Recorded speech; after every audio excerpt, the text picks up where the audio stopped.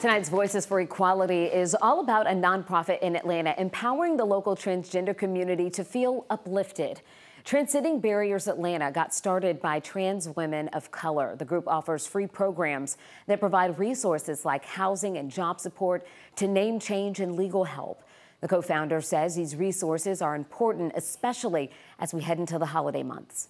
Very important to create a space of family. Many trans people are rejected from family. It's important to establish a family connection, especially during a time where so many people, so many Americans are going to be tied into spending time with family.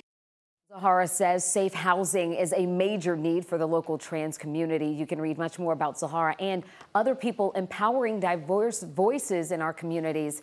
It's all on 11alive.com/voices.